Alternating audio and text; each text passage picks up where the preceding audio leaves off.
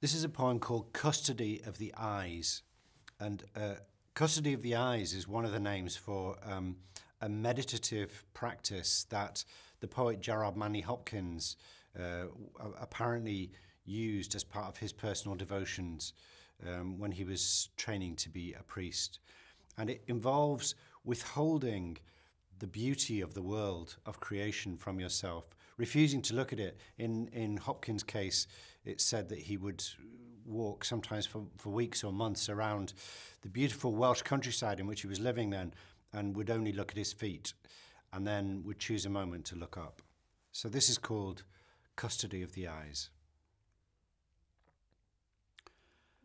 After months of chin on chest, shoes scuffed on frozen hillside tracks, daylit window dulled to lantern glow, papered frame to frame with pages from penitential psalms, horizons contracted to the height of a man.